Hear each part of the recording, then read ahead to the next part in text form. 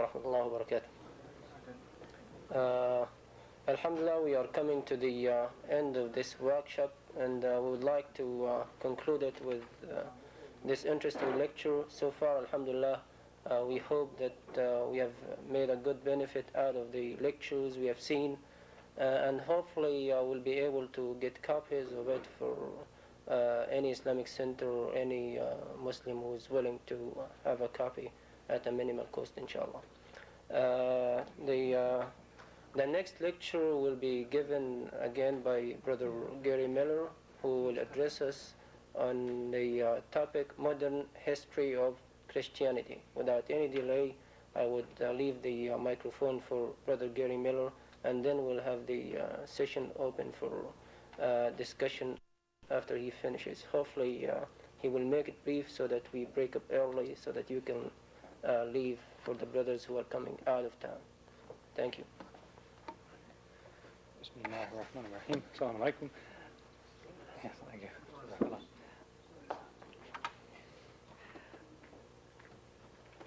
Let me start off with what is actually a whole subject in itself, and it has been pursued. It was the subject of a PhD dissertation several years ago. It would be about 25 years ago, I believe, by an American Muslim who, in studying comparative religion and finally earning his degree, took as his thesis that the Bible doesn't say which religion it teaches. Sounds like an interesting idea. Defended his thesis. It's right now at the printers, because finally somebody decided that this ought to be printed more widely, and a publishing house is just putting it together. So I advise you to keep an eye out for it. I don't know what the title of it may finally come to be when it's in print. But mainly it illustrated the kind of situation that the Christian community is in. This is not a criticism, it's just a state of affairs, which is appreciated by most of the Christian community, in fact, that they may have a book, but different types of churches give it different value. Why this brother, whose name is Shabazz, why he was stating his case is, of course, the subject of many pages, but it basically was saying that what you have in the Bible is not a book of doctrine. For the most part, it is a book about some people and what they said and did. So I think you can see my point. If you had somebody who had lived a lifetime in a certain city and somebody asks you what was his religion, they tell you, well, you can read the story of his life in this book. That's not quite the same as telling you what his religion is. The Bible tells the history of people, in a sense, from the first man down to the first century. It tells you what many different people did and the battles they fought and the kings they had and the sons that were born to them and all of these things. But that's not quite the same as a book that says this is the religion of this and that and the other. There are some statements like that, but that's not generally the nature of the book. It's long lists of names and places and events and so on. In fact, what you will find is that those few statements which seem to say a thing about the nature of the religion practiced by these people that the story concerns, they stand out so much from the rest of the book that some people will paint them on signs and stick them up on the wall, because it stands out so much. You know, in a sense, we may decorate the wall sometimes with some verse from the Quran. But is there some particular verse that we would never take and stick up on the wall? Some of them may not seem to be all by themselves much of a statement to hang on the wall, but as a matter of fact, if you look far enough within 2 or 3 verses of something, anything would be a nice thing to take out and maybe make it a little bigger and put it up there where you'll see it every day and think about it. Everything is of some very definite value. There's no statements you think, well, that may have been interesting once, but it's not interesting anymore. Or this talks about something that really doesn't matter anymore. Whereas the Bible contains long lists of how many sons were born to such and such a man, and so on. That's not exactly the kind of thing you want to take hours and hours and paint this in big letters and hang it on the wall. It doesn't mean very much to anybody anymore. That's the difference in the kinds of books. So, in this way, instead of just exploring so much more of this particular issue, the man is trying to point out that a group of people may have a religion, but they don't really have a book of the religion. They have a book of events concerning some people who used to practice a religion which isn't really explained anywhere. So it is that the religion takes many forms.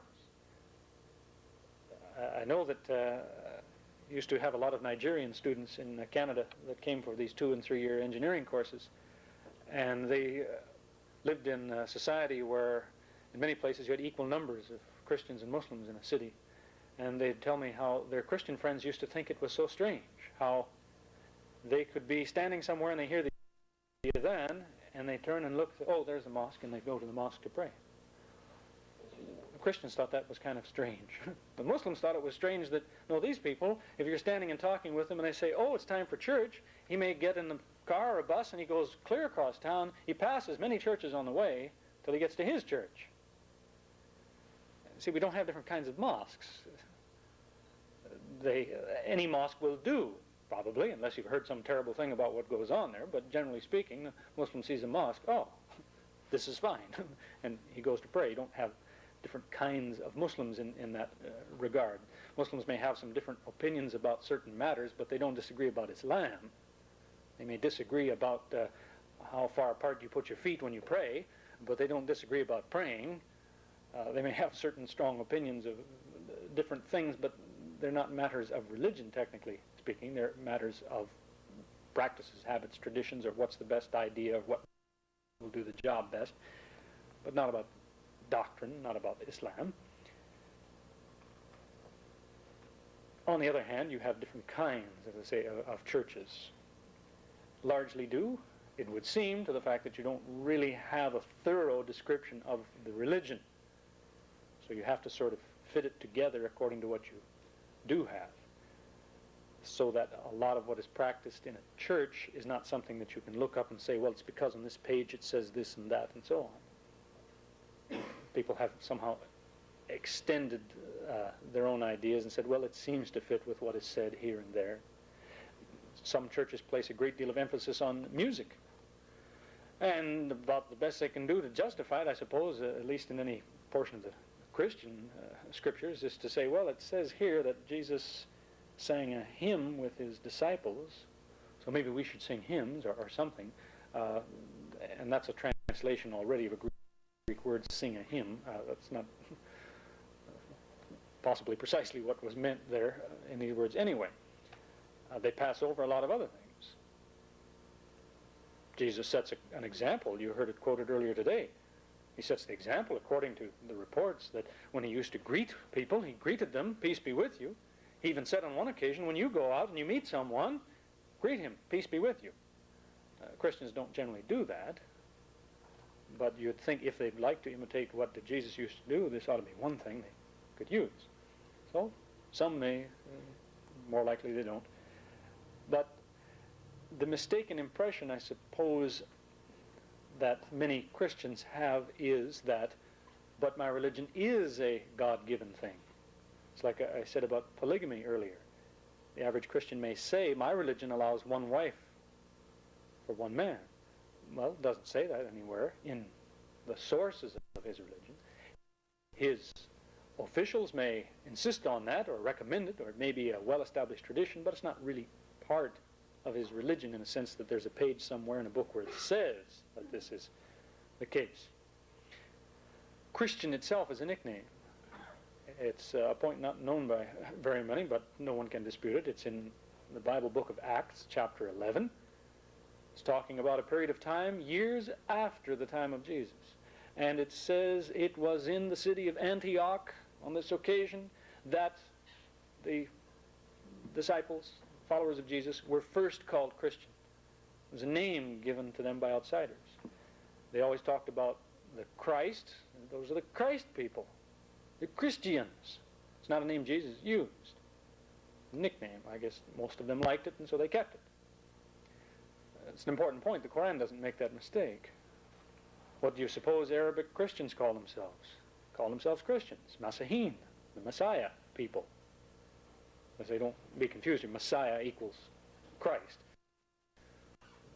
Christ is from the Greek word that means the same thing as Messiah means in the Hebrew. But the Quran doesn't call the disciples of Jesus Masihin. It talks about the Nasara, which is the only thing you'll ever find in the Bible actually applied to them as reported in the time of Jesus. They were the sect of the Nazarenes. Whatever that means is beside the point. But if you see what I'm getting at, if everyone is calling themselves Christian and you're writing a book that talks about them, you might be tempted to call them Christian. That's what they call themselves. That would be a mistake if you put the word Christian on the lips of Jesus or the disciples in your book, because they didn't call themselves by that name at that time. It would be an anachronism, if you see what I mean. It'd be like writing a story about ancient Rome and you talk about somebody wearing a wristwatch. It would be something out of place in time. It's an interesting little detail of accuracy in the Quran. In trying to explain some of the things that divide people or why you find the situation as it is today, keep in mind that in the first place you will probably know more than most people know on the street. It's not widely known. It's not like people sit and discuss these things. When I first met the woman that I later married, I asked her, she was working where I worked, I asked her about herself. She said, I'm a Christian. I said, which church? Told me the church. I said, you must believe this and this and this, certain points. She said, no. I said, go ask. She says, no, they never talk about that. We don't believe that. She went and asked the pastor, came back to me and said, we believe that. Officially, it's not talked about. That's in many cases. Certain things are talked about, certain things aren't. She had the same experience with our neighbor sometime after that, when she said to her neighbor one day, who every every Sunday went to Trinity United Church. The United Church is a sort of a Canadian institution that's it's the greatest number of people, I suppose. But the name of this particular church was Trinity. That building, Trinity United Church. So she asked the neighbor one time, do you know what Trinity means? She goes there every Sunday. The woman said, no, actually. So my wife said, well, the Trinity by definition is, and she told her 1, 2, 3. And this woman said, was kind of surprised at that. A strange look on her face, and my wife said, do you believe that? She said, I don't think so. See, it's not generally talked about. It is in some churches, yes, but by and large, certain things are not really discussed. So you may, if you're equipped in some ways, know more than the average person. It frequently happens now in North American society. I get telephone calls from people in different places. They are Americans who've come to Islam, and then they get into discussions with Christians, and they're hearing about something they didn't know about before, and they call and ask. And they'll tell me, I talked to a Christian yesterday, and he told me this and this and this. And I know by what he said that, well, what you were talking to was one of these kinds of Christians, not, a particular denomination. They're the ones who say that. And this is a new idea to them. They start to appreciate, you mean there's different kinds, and they believe different things, and so on. That comes as news to them.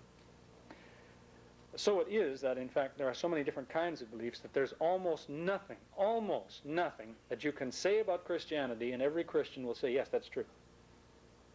Just about anything that you might say about Christianity, you'll find some Christian who will say, well, they believe it, but we don't. We're the true Christians.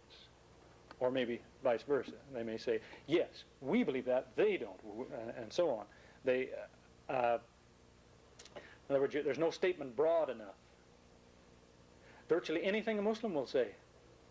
You'll find some Christian who'll say, you're right. Just about anything. You want to say God is one, Jesus is not the Son of God? There's Christians who say that. You want to say don't eat pork? There's Christians who say that, as we mentioned before. They come in a wide range. So be careful if you say, the Christians, they say this.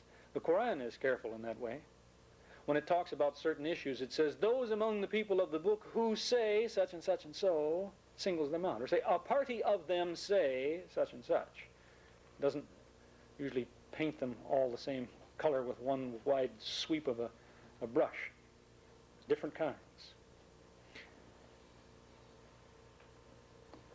Now, ancient history may contain a lot of the origins of Christianity, and that's an interesting subject. There's a number of books available that way. There's one called Pagan Christs. There's one called The Paganism in Our Christianity. There's various other books on that subject. If you browse through the religious section of a library, you should be able to find these, which will show you, and these are by Christian authors, not by people who hated Christianity. Christian authors will tell you how this was an ancient pagan belief and it has come into our belief. But that's okay. I'll tell you why, usually. But what explains more the reality of the modern situation is an understanding of Christianity in the last few hundred years, to go from the time of the Protestant Reformation, when up until about 500 years ago, Europe was mostly all under one church. There were always people in this place or that place, somebody who was against that. They stood as small groups. You had Catharists, Socinians, Unitarians, people in various places right back through the centuries. As I mentioned, there's a book by J.N.D. Kelly called Early Christian Doctrine. He states there, and it's a Christian writing, it's a book that's basic in Christian schools, that is seminaries, people study for the ministry, which tells you that it was a common heresy in the first century that Jesus wasn't crucified. Heresy is his word, it means lie. Well, whether he thinks it's a lie or not, point is he says it's common, lots of people used to say it, lots of Christians used to say it. A heresy is supposed to be a lie that somebody within the system tells. He's a heretic. This man can't be a Christian anymore. He's guilty of a heresy, is how it works. So he's saying this is not some new Muslim issue, this is an old thing lots of people used to say. People who said we follow Jesus. Some of them used to deny it. But in any case, there have been people like that here, there, down through the centuries, but you really come to a major split in the Protestant Reformation, and this gives an understanding, very generally speaking, of the two frames of mind that exist in Christianity today. Martin Luther was a priest who became unsatisfied with himself, very much so, saying that I want to do good and I always do bad. I try hard to do good, but I keep doing bad. And he became so disgusted with this difficulty that it occurred to him there must be a different way. I'm not capable of doing good. I always do bad no matter how much I want to do good. And so he came up with a different idea. It used to be that people, I'm speaking broadly and simply, but people used to regard sin as a thing you did that's wrong. Did a bad thing, you sinned. Luther said, well, no. We do bad things, yes, but sin is something that happens before we did the bad thing. Sin is when we didn't believe. Our sin is unfaith. I failed to have faith. That's where I sinned. I didn't have faith anymore. And of course, after that, I do bad things. So in that way, that vague term faith tended to put a new idea on the intellectual processes that people carried out, which has become widespread today. I've seen little pamphlets handed out, you can find them around here, I'm sure, where people will tell you about sins, and they'll tell you sins, bad things that people do and so on are they steal and they're proud and this and this and this, and one of the sins they will list down there is they doubt. Doubt is supposed to be sin. See, a doubt is when your mind is saying, wait, something's not right here, the man might be lying, or there may be a mistake. That's doubt. It's a mechanism in the mind that signals the alarm, telling you, wait, wait, wait, before you go on. Maybe something's wrong here, maybe not, but doubt is a mechanism in the thinking faculty. But when you label that as a sin, it's a bad thing to do, to doubt, and then you make it a crime to question things. One famous evangelist who said when he was a young man, every time he thought about Trinity, his head hurt around the back, he said. And then one day he promised he wouldn't think about it anymore. Promised God, I won't worry about the Trinity anymore. And he said the headache stopped. Well, yes, they will, but you can take the batteries out of your smoke alarm, too. It won't make that awful noise anymore. You say, that smoke alarm is it's such an irritating noise. When it goes off, I'll take the batteries out. Yes, but someday you may burn up in a fire, too, because you've taken away what was performing a valuable service. You can pull maybe a couple of wires out of the back of a computer. It will still work most of the time, but every so often it will do a silly thing because you have interfered with the proper functioning. The mind will do that too. If you resolve, I am never going to doubt, I'll do everything else, but if anything causes me to doubt, I simply won't doubt, I'll press on, you're going to be led to some strange results from time to time because you've tampered with the circuitry. That's a healthy kind of an attitude. By the way that this is solved is usually in what's called a tautology. People turn a tight little circle. They'll tell you, I've seen it in print. They'll tell you, if you have doubts, this is a sin. What you must do in order to beat that sin is you must stop doubting. And after that, you won't have any doubts. Well, think about it. You see, they've told you, you want to quit doubting? It's easy. What you do is you don't doubt. It's like saying, you want to stop smoking? Easy. Don't smoke. The rest is easy. It doesn't really give you very much. It doesn't give you anything. Now, keep in mind, I'm saying this idea of putting doubt as and sin as unfaith as being the real crime may have its origins in Martin Luther or somebody else, I don't know, but it's come down to influence a large part of Christian thought today. And it's not clear-cut. If you meet a Catholic, he may think like a Protestant. You may meet a Protestant who thinks like a Catholic. It's not a hard and fast rule, but these are two different kinds of thinking that you're going to meet. So, in any case, if you're talking to somebody, at least find out which type of thinking does he do. Does he believe that his religion is a matter of faith, or does he believe that the things that are true are things we should discover, we should think about, we find the true things? Or does he believe that, well, no, I'll sort of find the truth all at once, and then I'll promise to believe it? Is it by investigation, or is it by surrender? Both types of people tell you, well, investigate, but the one type will tell you, investigate, and what he means is take this. It doesn't really mean investigate. In fact, as somebody told me one time, I'd itemized a number of arguments as we did earlier, and he stood up in the audience. He says, you're right. What I believe is unbelievable. A man can't believe what I believe unless he has the gift of faith from God. And when I asked him later, he came around, I said, how do you get the gift of faith from God? He said, there's only one way to get it. You have to believe all these things. Again, it doesn't give you anything. And you can't believe it without this thing. You don't get this thing until you believe it. But what I want to stress here is that find out how somebody seems to function. If faith is his key, then he has a couple of problems. He has, on the one thing, a product that he can't deliver. That is, if a man says, I have faith, he might even be right, but he can't give you any of this. So keep that in mind. So I remember talking with somebody one time who said, I have proof, such and such a thing. When I showed him his proof was insufficient, he said, no, I don't mean proof then. I have faith in this thing. Well, that's fine. Say you have faith then. Don't say you have proof. Because one man can give another man proof. He can't give another man faith. Faith is some kind of a thing nobody can really explain to you, I suppose. They say it's on the inside. You can't take it out and give it to somebody. In other words, you can tell somebody what you believe. It won't help him believe it unless you can show him why you believe it. Bring something out he can look at. If a man says, on the one hand, I have faith for what I believe in, it's likely this is the same man who will tell you everything I believe is here in the Bible. This is the basis of my faith.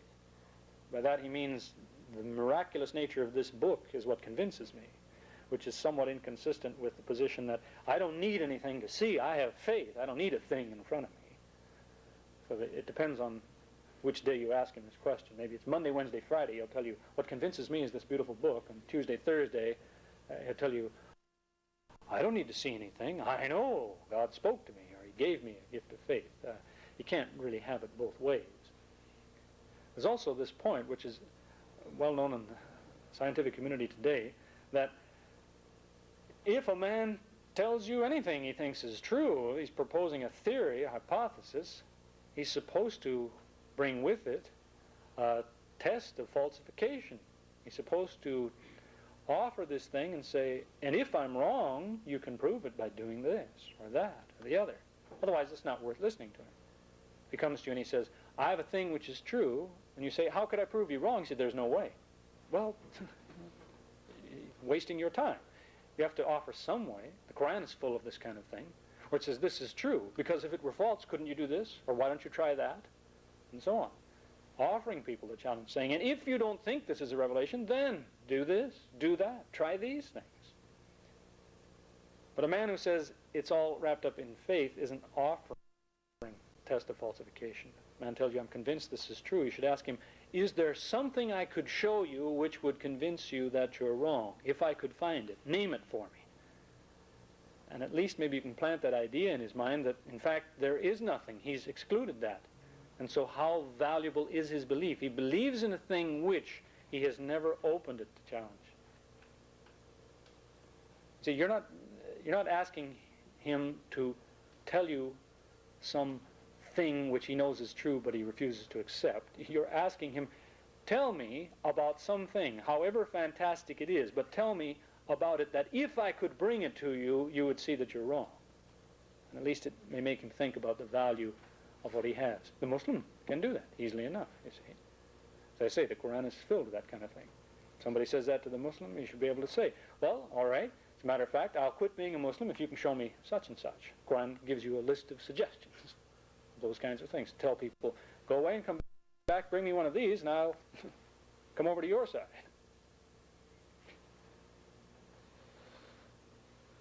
I hope I explained satisfactorily enough what I mean by a falsification test. Ask a man, how can you be proved wrong? If, on the other hand, you have somebody who has said, no, investigation is the answer, this is maybe more helpful, but this man, too, may claim that his belief is based on the things he sees in front of him, but he may betray that later on, because if you point out to him that some of the things he believes, he hasn't brought the proof for them, he may then tell you, but these are matters of faith, and so he's crossing back over into the other man's school of thought. We want to stress that. This basically is the way the Quran talks about dealing with religion, that your job is not to come to the Christian and say, look, you're wrong about these things, here's the truth. Your job is to tell him, you're right about this and this and this, but when you say this, are you sure? Bring your proof. If you have proof, then I believe it too. But if you don't have proof, it may be right or it may be wrong, but you don't know. Neither do I. Let's leave it. In other words, Islam is what you have when you clean house. If you could go through your mind and take all the things that they might be true, but you don't have proof, put them in another compartment to say, whether they're true or not, I may find out sometime, but for now I'm going to set them here. What you'll have left are just the things that you know are true. You've got proof for those. That's the foundation of Islam. That's what the non-Muslim, I suppose, if you want to call them that, is asked to do. Saying, just for now, set aside those things which you don't have proof for. What have you got left? And he should find himself much closer to you than to anything else. Now, historically, I hope that starts to explain the two frames of mind you're going to meet in different kinds of churches. Some are of the opinion that to investigate is wrong. It is a matter of faith. The other will say, we must continue the investigation because we may find out we're wrong and we will make progress. These are people who may even be bold enough to say, you know, it may turn out, if we continue our investigation, that we've been wrong for a long time about some things. They're still open to investigation. The other group says, no, it's all finished. We know what is true. We must not investigate any further. The Muslim can be much more sympathetic, of course, to the attitude of, well, let's continue the process, as compared to those who say, no, we shut off the process. They will tell you, I mean, those who are committed to faith, of saying everything is settled, you should learn. In fact, these are the people who learn a great deal about the Bible. But they are learning in somewhat the same way as you might say a library learns when you put a new book in it. It's just data. It's not given a meaning. Some of it's useless data. I have a Bible which I kept as an interesting souvenir. At the back, it has many pages of information. Now, you'd think if a church prints a Bible and they add some pages in the back, they're probably going to tell you some valuable things here. And what does it contain? It tells you the longest verse in the Bible is to be found in chapter so-and-so and such and such. It tells you there's one verse in the Bible, in the book of Esther, which contains every letter of the alphabet except whatever it is, X, I think, or something. It tells you the shortest verse in the Bible is the one which has 2 words, Jesus wept. And the middle verse of the Bible is in the book of Psalms, and so on and so on. All kinds of things which are like games you play. Doesn't mean anything. You talk about an English translation of the Bible, saying the longest sentence is this, the shortest is that. There's this many words in that chapter and this many in that chapter, and so on. What value is that? But somebody may memorize all of this. Or they may tell you, I can name the 12 sons of Jacob. Or I can name you all of the books of the Bible. I can do that too, but what difference does it make? That doesn't mean you know a great deal more about the Bible in the sense of, do you understand what does it mean to tell you? It means you have a lot of the facts. There are people who claim to have memorized every word in it. They say, you name the chapter and verse, I'll tell you what it says in that place. It doesn't necessarily mean they know what's going on in there any more than a word processor knows what is in it. It's all in there, but you just regurgitated it, just bring it back out. To go back to ancient history for a minute, there is this point that I had suggested, that there's a kind of an embarrassment that stands. You'll find this sort of thing documented in many books, and it's not in dispute by a lot of people, that there's basically just about no feature of Christianity that is not also found in some other religion, right back to ancient times.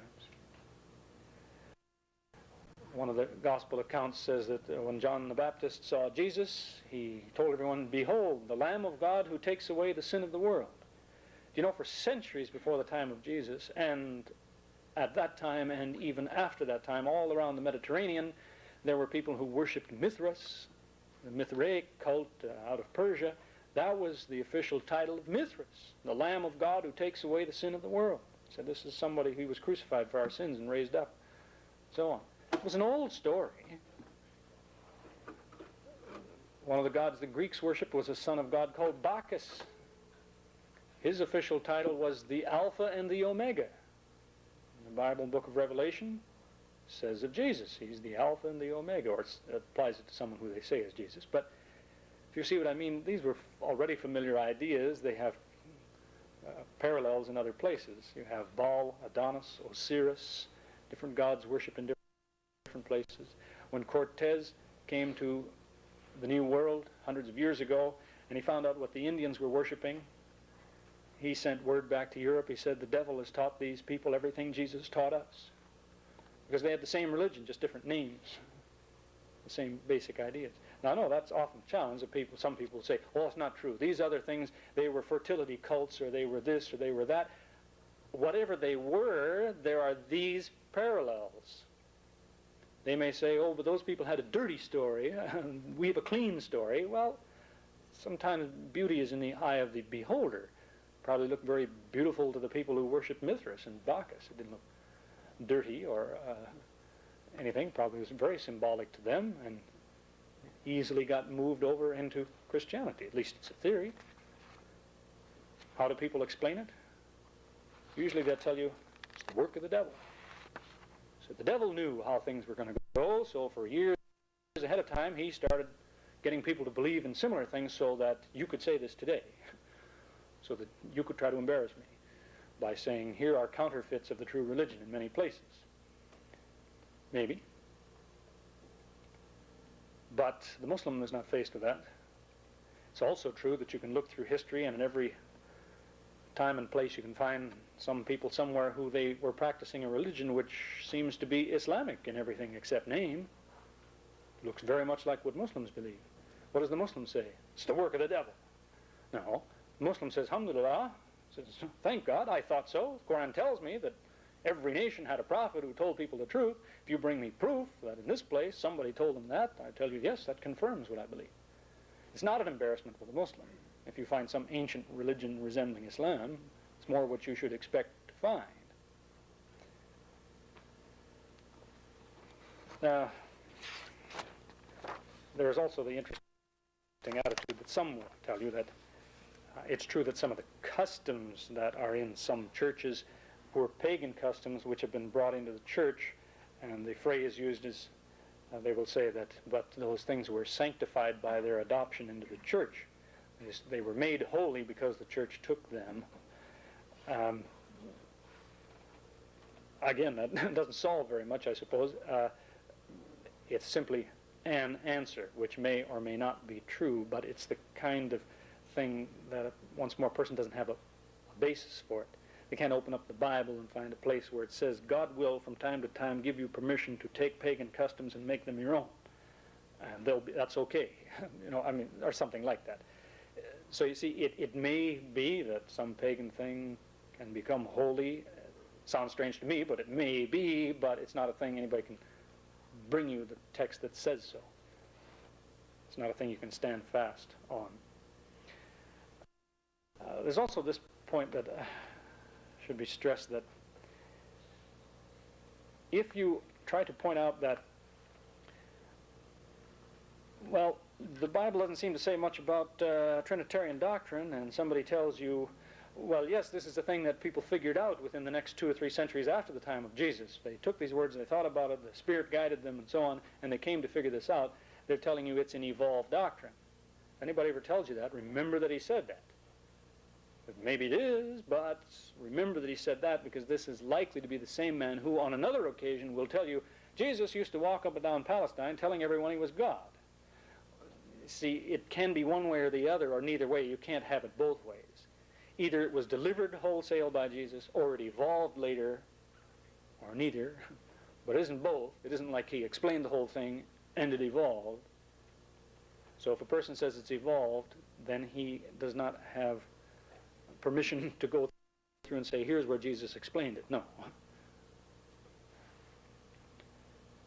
I mentioned this morning, I guess, that half of the problem seemed to be that people had left what was clear and gone toward what was ambiguous, as explained in this ayah in the Quran, where it talks about that some things are locked in place. They're clear. Others may be ambiguous. If you overlook the clear things, the things that clear them up, you go to the ambiguous references. This ayah was talking about the verses which are muhkamat and mutashabihat. In fact, that word is often mistranslated in Arabic. It seems mutashabihat, they put ambiguous or something that is not really quite suitable. This is the word in the second surah reported by Bani Israel. Used a form of this word when they were told, sacrifice a cow. They said, which one? They all look alike. And they used a form of shabha. They say, you mean the yellow one or a different color? And so on. One cow looks like another cow. Maybe this, maybe that. Same thing in regard to verses, that it could mean this or it could mean that. And you're going to be led into error if you don't try and figure out what it means by referring to the things that you have locked in place, the ones you can be certain of. In any case, if that's half the problem of the various kinds of religion that you find, the other half would seem to be from the explanation given in the 6th surah, right around the 113th ayah, where apparently in response to questions Muslim must have had at one time, when the Muslim community would think that, well, we are the community with guidance, and this community has no guidance. What about the people who come from that community into ours, but they don't really believe, but they come and go with us? Do they have guidance? And the answer is that, well, a person does not gain much by simply associating with the community. He has to become part of the community. And it was explained in this way, that the ayah says, for every prophet, li kulli nabi, for every prophet, including the last of them, for every prophet, Allah says, we have raised up from among men and jinn opposers, or Satans, to tell fancy stories about them, the prophets, so that people in whose hearts there is no belief in the hereafter might be inclined toward the fancy stories and get to believing them, and they finish where they're supposed to finish. In other words, the reason that these people don't have guidance is because they may associate with the community, but instead of listening to the message, they start thinking all kinds of strange things about the messenger. The emphasis moves from the message to the messenger. It's a matter of, instead of what is preached, it becomes who did the preaching. The preacher becomes the preached. In fact, the Christian church recognizes this now, and centers where they talk about the issue, they give it a name, they call it the kerygma problem. It's kerygma, which has to do with preaching. It's a question they ask. They say, Jesus talked about the kingdom of God, and then everyone who came after him talked about Jesus. They say, how'd that happen? He said this, then they talked about him. How did the preacher get to be the one that the preaching is all about? How did the emphasis shift? They call it the kerygma problem. What happens when you do that, of course, when you move the emphasis over from the message to the messenger, is that biographies and stories about whoever the messenger is start to become more important than the message. And you get into a competition for who can tell the most beautiful story of the messenger, instead of who remembers what he said. What was his message? That's why there were so many gospels written, I suppose, about Jesus. Somebody wanted to tell the story even better. And it comes down to today, where there's a song called I Love to Tell the Old Story, where people love to tell the story. Whether or not everybody's heard it or not doesn't matter. It's the storytelling that's of value. It's not so much what did he say. It means, too, that a biography has to be expanded and given meanings. That is, it may be actually true that on one occasion Jesus said, if you honor me, you honor God. May be true, he said that, but you have to, if you put the emphasis on the messenger, start to inflate that to say, well, probably what he meant was he is God. So you start to blow up the meanings. Down to today now, the various divisions of people, and even into cults, they repeat what is a familiar process. That is the process of private interpretation. It is where an individual says, I have a new insight on these old words, and he gives it some kind of a meaning, a private interpretation. They are, in doing this today, following in a long chain of people who did this. About 300 years before the time of Jesus, the Greeks met the Jews. Alexander's armies came through there. And when they ask these Jews about their religious beliefs, the Jews tell them some stories about the prophets and things, and the Greeks ridiculed that. They said, how immature. They say, back in our society, we have philosophers, have had for a long time, and they discuss issues, and they have all sorts of vocabulary for concepts which you people don't seem to have ever heard of. And the Jews, many of them in their embarrassment, tried to somehow make their religion look more sophisticated, to say, well, it's true that we have stories about prophets and the people who wandered in the desert, and this man went here, he killed a lion, and this man came here, and he blew the walls down from a city, and that. Say, but each of these things has a symbolic meaning. It's much more philosophical than just stories of people coming and going in the desert. Symbolic. That word in English comes from the old Latin terminology and languages before that, which means literally throw together. See, those thousands of years ago, a man may have, in the army, may meet with his king and say, I'm leaving, I'll send you a message. But before he leave, he may take a dish and break it. Give the king one piece, he takes the other piece. So that when he later sends his messenger to the king, that man comes with a broken piece of the dish. And the king sees, this piece fits with that piece, this is the real messenger. So he threw them together. Symbolic. It's even related to why you patch the cymbals of the musical instrument. You throw these things together. Symbolic means you take this, and you make it into that. So you throw these things together. That was, for 300 years now, the tradition of many Jews to say, well, this thing and this thing together, they mean that thing. They were in that habit.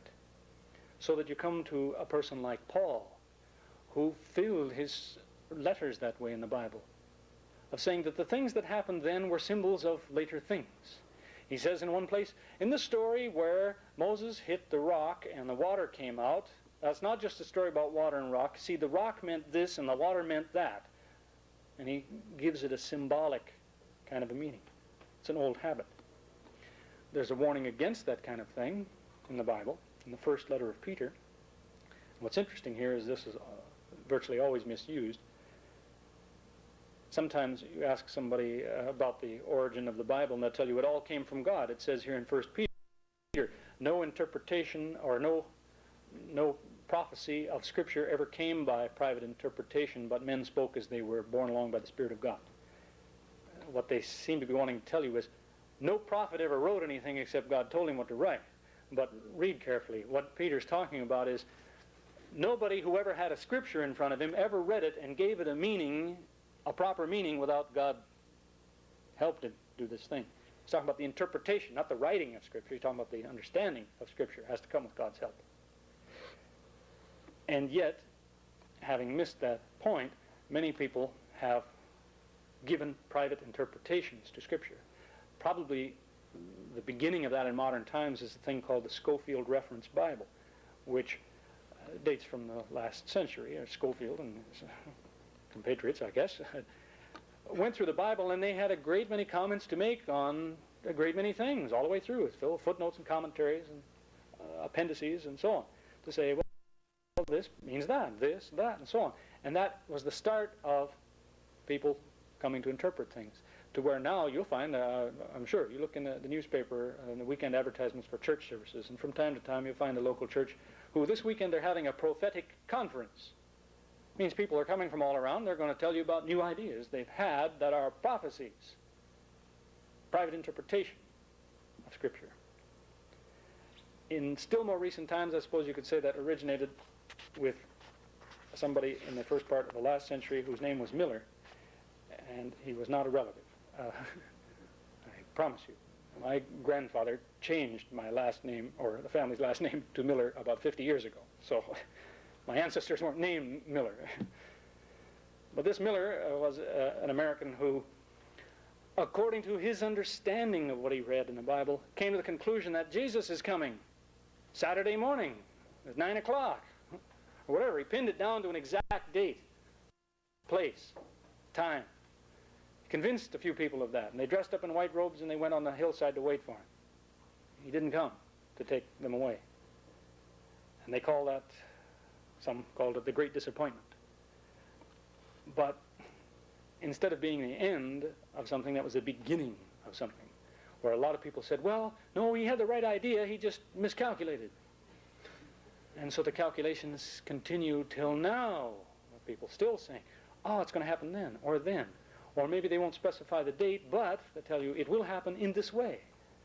They fall into, at least in fundamentalist circles now, two groups. Now keep in mind, I keep using this word fundamentalist. This can mean a wide range of people too, but basically it's people who they say, we are fundamentalists because we follow the fundamentals of Christianity. We believe as the Christians did way back in the beginning. We stick to the fundamentals. That's not where the name came from, the nickname fundamentalist. Most of them don't seem to be aware that that nickname came a few generations ago because of a series of little pamphlets that were printed called the Fundamentals. They disagree on some of the fine details, and they spend a lot of time on it now. They fall, broadly speaking, into two schools of thought on the end of the world. You have the pre-tribulationists and the post-tribulationists. Some who believe that, well, a great time of trouble is coming to the earth, but just before it starts, Jesus will come and take away his followers, and everybody else will have to live through this. The others say, no, no, we all live through this, and then Jesus comes and takes us away, and so on. And they argue about the details of this. But this may explain why some people will have this attitude. Maybe you have seen a bumper sticker on the back of a car. Or I have seen it in some cars where on the passenger side the man puts a sticker warning his passenger. It says, "Be ready to take the wheel, the driver may disappear." Or it's a warning to cars following. "Caution, driver may disappear." What they mean is Jesus may come while this man is driving and take him away. So look out. This car will suddenly have no driver. That refers to this issue of the pre-tribulation. Jesus is going to come snatch people away. Muslims are not immune to this kind of thing, peculiar interpretations of things. It goes on till now. No matter what a person says, he can always find someone who will believe him. Always. I would feel confident enough to guarantee you that whatever outrageous claim I make, I can bring you somebody by next week who will tell you I'm right. You can always find somebody. You may be insane, but I can find somebody who will tell you I'm right. So in a similar way, you have, even within the Muslim community, in the Christian community, people may have some of the very strangest ideas. Those don't really represent Islam or Christianity, but they try to tie it to that and then lead people into their peculiar ideas. Somebody called at my door one day telling me about Islam. And he offered me a newspaper, and he says, "It's in Arabic. You see, English and Arabic is like electricity. English is lies. It reads from left to right. But Arabic reads from right to left, like positive and negative, you see. Arabic tells truth, English lies." This is insane. Doesn't mean a lot of people don't believe it. You see, it goes on. And why I'm suggesting that we should be aware of these kinds of things is that not everything that claims to be Christian or Muslim is. It may try to tie itself to it, but be careful. It always kind of worries me when somebody comes and tells me about some silly thing some Christian said. Well, probably if he went back and told his pastor in his church that thing, his pastor would tell him he's silly. It doesn't mean they automatically believe that thing. You have an active group called the Worldwide Church of God. You have Jehovah's Witnesses. You have the Mormons, who will call themselves Christian, but by and large, most Christians know one thing for sure: these people are not Christians. They feel that way. So don't run these things together. So in particular, you have a certain type of person who will say, anybody who calls himself a Christian, that's all right. That starts to narrow to some people who say, no, lots of people who say they're Christians are not. The true Christians are the ones who believe this. And among them, they'll narrow it even more to say, no, only the ones who go to that building are the true Christians. They may bring it right down to that. Say, these are false. So you can't blur these distinctions. And I mention these three in particular because they are usually most often pointed to, because the Worldwide Church of God doesn't have a trinity. God is two, not three. Jehovah's Witnesses say God is one, but he does have a son. The Mormons will tell you that God used to be like you, and then he grew into God. Someday you'll grow into what he is. Of course, by that time he'll be even better than he is now, and so on. I mean, it's a strange idea, and it's offensive to a lot of Christians. So you may meet a wide variety of different things. Try and sort those out to say, well, this man must be one of that type. It takes a lot of work. You also have visionaries. That is, there are people who don't want to discuss any issues at all, but they will tell you they can work miracles and so on. There's another application to the scripture reference that Brother Yusuf mentioned earlier about this place where Jesus says, many will come to me on that last day saying, Lord, Lord, we did wonderful works in your name. And I'll tell them, get away from me, I never knew you. One application of that seems to be there's going to be some people who are going to claim, we used to work miracles in the name of Jesus. And I'm going to tell them on that day, I never knew you, get away. That should be of some concern, at least, to a Christian church where they're having miracles on a regular basis, where they'll tell you, every Saturday night we heal cripples. I'd be a little cautious about that. Who are these people that Jesus says are going to claim they did miracles all the time? But he says, I didn't know you. Be careful. You have there's Reverend Moon. This too is a kind of a different version of Christianity, is a man who said he had a vision of Jesus who told him what to do. You don't usually find church founders saying that, but in this case there is. when he was on trial a couple of years ago for income tax problems. He was explaining how did he come to get this message, how did Jesus speak to him, and he said, he came to me, talked to me, and the lawyer examining him said, how did you know it was Jesus, or the Messiah? How did you know it was the Messiah speaking to you? He said, I recognized him from his picture. Well, of course, he's talking about various paintings that are traditionally made of Jesus, but nobody ever drew a portrait of him that I know of. Certainly none that's still around. You have other people who have taken certain socially progressive ideas, I suppose they would say, and tried to match those up with Christianity, so that they are great ones for encouraging people to do great things and be achievers and earn money and be successful, and it's only very loosely connected to Christianity. They may set up a thing called a church, but really if you listen to what's going on, there's not very much in there about a church. I think that maybe covers things. Maybe there's some group that you've heard of and you're curious about, and you might suggest it. If I know, I can tell you something. I just hope that finally the impression I've given you is that it's a wide range of people and how it came to be that way, that call themselves Christian. Thank you very much, Brother Gary, and finally, I guess we'll have the final question and answer period. So if you have any question, please come on and get closer to the microphone. It's better also to state your name and then your question.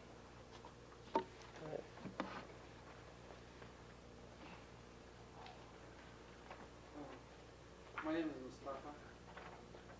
Brother Gary, there is a verse in the Quran, one of the Christian scholars, if you can call him whatever, he referred to it that, and the meaning of the ayah says, telling Rasulullah Muhammad sallallahu alaihi wasallam, if you are in doubt of what we have revealed to you, go to the people, ask the people of the book. Or ask the people of the book. I don't know, what is your response to this?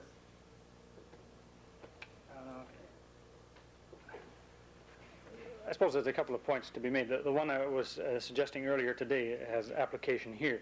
That is, remember what I said about Jesus as reported in John chapter 5, when he said to the Jews, you read the scriptures all the time. You think in there is the key to eternal life. But I'm telling you, if you read it more carefully, you'd be listening to me, because what's in there tells you about me. So the point was, he was not endorsing their opinion. He might have even agreed with the opinion, but he didn't say so at that point. He's saying, you read this book all the time, never mind whether it's true or false, have you noticed in there where it tells you about me?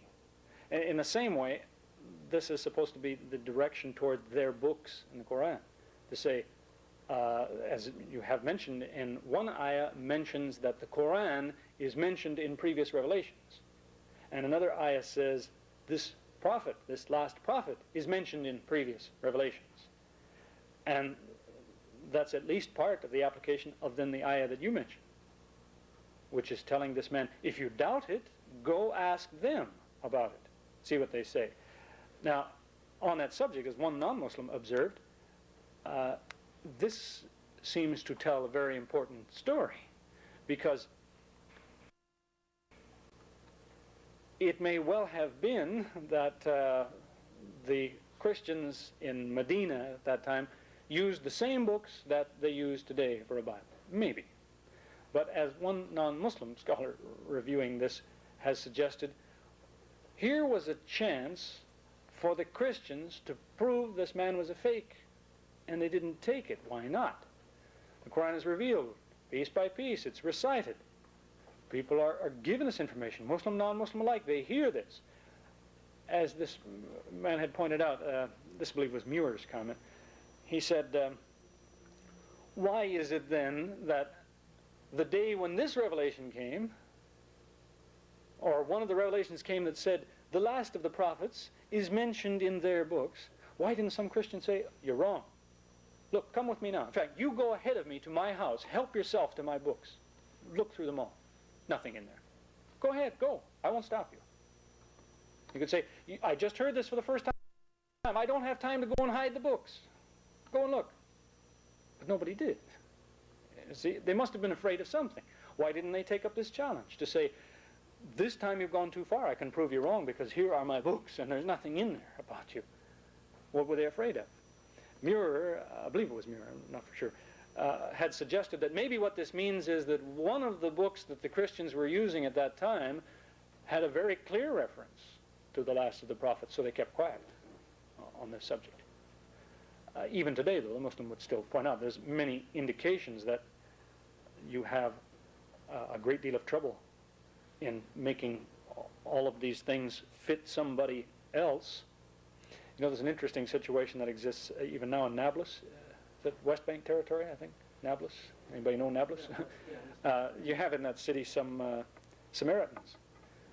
These are people who are descended from people who, in very ancient times, accepted the first 5 books of the Jewish books and no more after that. Just the first 5. So the Jews don't regard them as Jews. But they took just the first 5 books and they built a religion around this, and they exist, I think they say, about 400 families till now. In book number 5, there is a place there which probably you all have heard talks on the subject. Chapter 18, the book of Deuteronomy, is saying to Moses, Musa alayhi salam, God is telling him, someday I'll raise up a prophet from among your brothers, like me, listen to him, etc. Do you know that the Samaritans, in their tafsir, that is their commentaries on their scriptures, in this place they have a footnote which says, probably that prophet is Muhammad ibn Abdullah who came to the Arabs. What they don't seem to continue through is to understand, well, he didn't just come to them, but that even is their understanding. They can look at this and see that it seems very obvious that this can be the meaning to this, so probably when it says that prophet, that's who it means. That's an interesting observation made by somebody without Muslims pushing them into this. They probably maybe rather not say that, but that's their conclusion of it, and that's in line with what you're talking about. That it's told the prophet, if you're in doubt about these things, go ask. And the lesson might not be so much in that you will see where it says that. The real lesson might be in that people will say, I don't want to talk about it. That might tell a story too. Sorry to take so long on that. Commence, Father. My name is Sadiq, and I have a question for either of you, and it regards the Catholic faith. What I want to know is,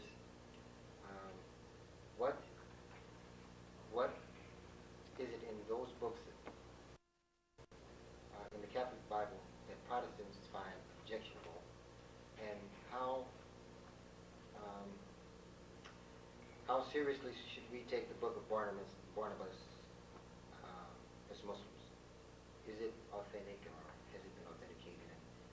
And maybe you could tell us something about it. Either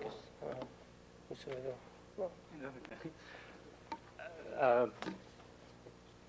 Actually, the problem with accepting the 6 extra books and the pieces of be 2 other books, I guess, in the Catholic Bible, the Protestant basically bases that on saying that this is a decision made years later. He's saying to include those books is a decision somebody made long after we had already agreed which would be the right books. That's basically it. He may pursue that point to try to say, and in fact, the reasons that we object are these, and he may mention something. Usually the only one, the most common one that is suggested is they tell from the book of Tobit or Tobias, they'll say there's a story there about which they say is too much like a fairy tale. That a man was sleeping and a bird's nest fell on his eyes and blinded him, and so the story goes and so on. They say that's too fantastic of a story. It couldn't really happen. Which is interesting because some of the other books that are there tell some strange stories. Tell you about a man who was riding his donkey and the donkey turned around and started talking to him and so on. I might be tempted to think maybe this doesn't belong in there either. If, by the same standards, if that's how you judge. Barnabas is not, of course, among those books. That's another issue. But there are some mistakes in the book which show that whatever its origin, it's suffered somewhat the same fate as other books. It's passed through some hands. what's useful about it to me, but it's only personally, is that it explains a lot of things.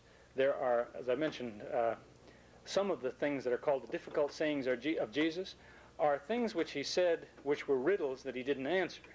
The answers to the riddles are in the book of Barnabas in many cases. They may not be even the right answers, but at least they give an answer to what seemed to be impossible. According to the Bible, on different occasions, Jesus would stumble his enemies or stump them. He'd say, doesn't it say this and that in the Scriptures? Then how can this be so? And they couldn't answer, so they left. But he doesn't answer either. In the book of Barnabas are some nice answers to these things, so I appreciate it for that reason. It tends to put a certain degree of credibility on it. But at the same time, it also seems to say, in one place, putting words in the mouth of Jesus, saying, I'm not the Messiah. Well, that's an un-Islamic position, so if that's the accurate translation of what's there, then this has passed through some other hands that have put this in there, if it was true in the first place. About the only thing that you'll ever prove to a non-Muslim, or to a Muslim for that matter, from the book of Barnabas, is to show him what he may not have known before, that there are more than 4 Gospels, that's all. To say, oh, but here's number 5, and give me time, I'll bring you 10 more. There's lots more.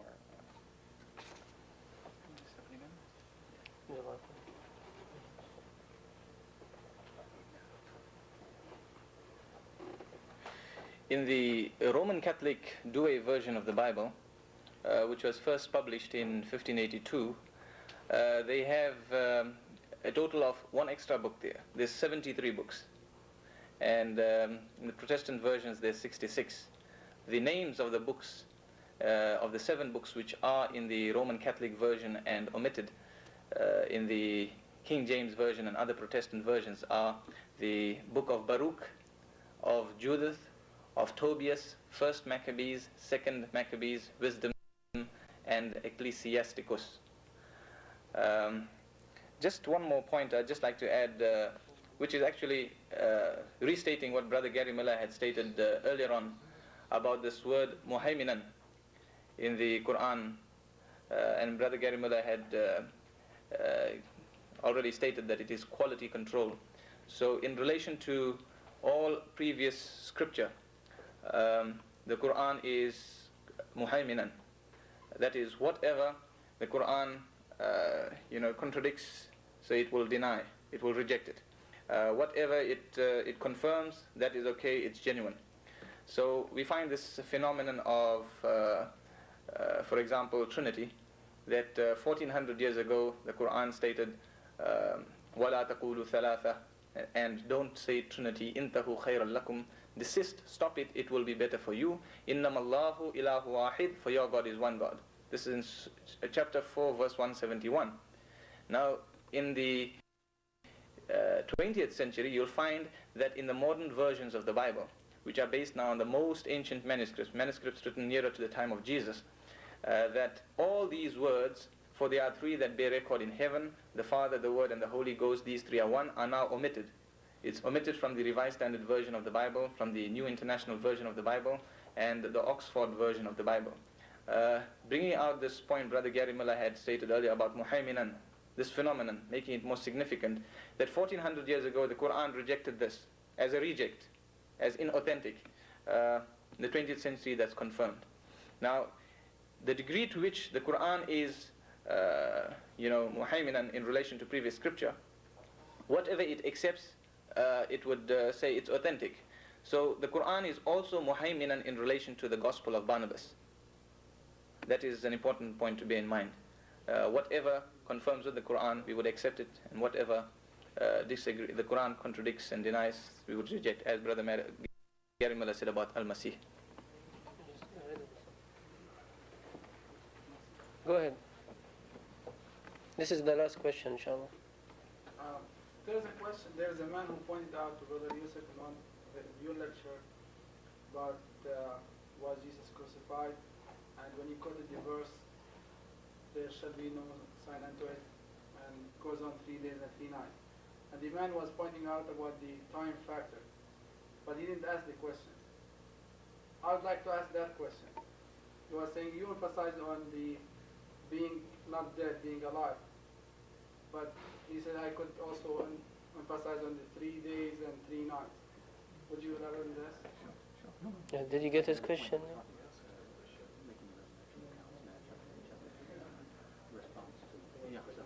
Did you get his question? See, the point is the Christian want to now try and give an interpretation, and he's trying to say that it's not really the miracle that is important. It's the miracle is, he's trying to say, the time factor. If Jonah was in the belly of the whale 3 days and 3 nights, so Jesus was 3 days and 3 nights. How they were in there, it doesn't really matter. If that is really the point, the emphasis is on 3 days and 3 nights, then one merely needs to analyze whether Jesus was really 3 days and 3 nights in the tomb. He's supposed to have been put into the tomb on Friday evening because there was a hurry to get his body down. According to the evidence as given in the Gospels, this is an important point. We're not stating it as our evidence. So he was put into the tomb, according to the Bible, on Friday evening. So we need to count how many days and how many nights. Friday evening, he's supposed to be in the tomb. Friday night, 1 night. Then Saturday day, he's supposed to be in the tomb. Supposed to be. Right? I'll explain supposed to be why just now. He's supposed to be in the tomb Saturday day. 1 night and 1 day. Saturday night, he's supposed to be in the tomb. Supposed to be. Sunday morning, when Mary Magdalene, according to the Bible, when she goes to the tomb, she finds that the tomb was empty. So how many nights and how many days? 2 nights and 1 day. So if the Christian wants to emphasize and say this is the time factor that was fulfilled, so let's analyze it. And really, while we can show that the time factor hasn't been fulfilled, just to refute that type of explanation the Christian is trying to give, the real thrust is that there is nothing miraculous in the time factor. It took me 3 hours from here to Colombia by car. So when I get to Colombia, say, hip hip hooray, 3 hours it took me, it's a miracle. Time factor is no miracle. The miracle is, as Jonah was in the belly of the whale, as Jesus said. If Jonah was dead, there's no miracle because we expected him to be dead. Whether he was there for 3 days, 4 days, or 2 days. If he was dead, there's no miracle. If he was alive when we expected him to be dead, then it's a miracle. Similarly, if Jesus was dead, as the Christians are telling us, according to their witnesses, if he was dead, whether for 5 days or 10 days, it's no miracle. But if he was alive when we similarly expected him to be dead, then that's the miracle. So you refute the time factor on that basis, and actually the real thrust of that those verses in Matthew chapter 12, verses 38, 39, 40 is about Jonah being alive when we expected him to be dead, therefore Jesus ought to be alive. And the most strongly the Christians argue that Jesus was dead, the stronger grounds the Jews have for rejecting him as the Messiah. This is the point. The other point, just to clear up the question about crucifixion, the brother had mentioned, what is the Islamic position about the details? If the Quran says, وَمَا قَتَلُوهُ وَمَا صَلَبُوهُ, they didn't kill him, nor did they crucify him. So what really happened?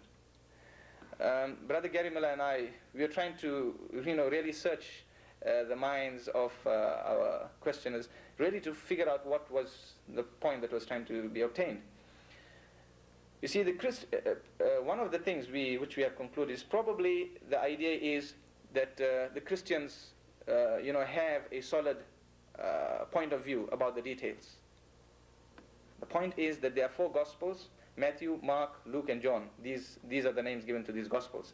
And there are 4 different accounts. The details differ in each of these Gospels.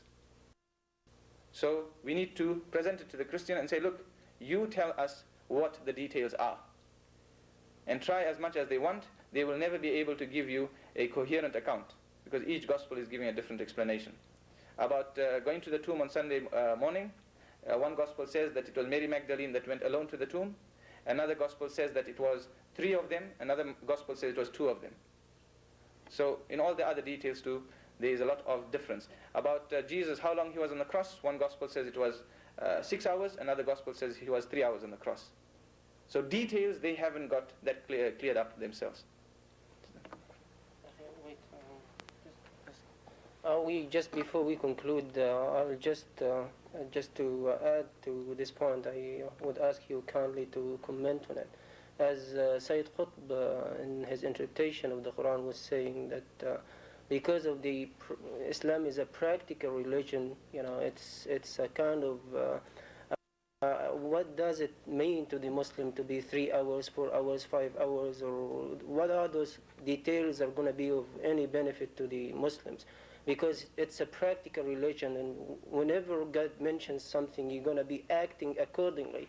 What is your action going to be if you know the details? It doesn't mean anything to you, the details. So what would you say about that? Just to finish up. The point is that if you know the details, or the value that it can have is as a historical fact. That's the value. But it's not equated, taken up to the level of being the word of God. The Quran states he was neither killed nor crucified.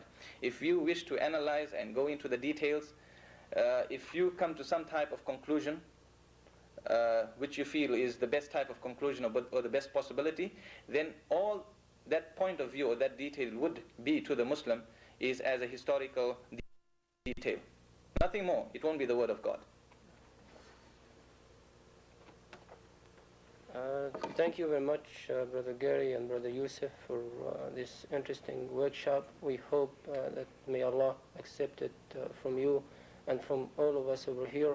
And I thank you all for coming and participating in this discussion and in this workshop. And we hope to see you, inshallah, on Monday in the dialogue. Also, Brother Gary Miller will give another lecture on Tuesday titled Christianity and Islam, and it will be in the J-Hawk room at 7:30 on Tuesday.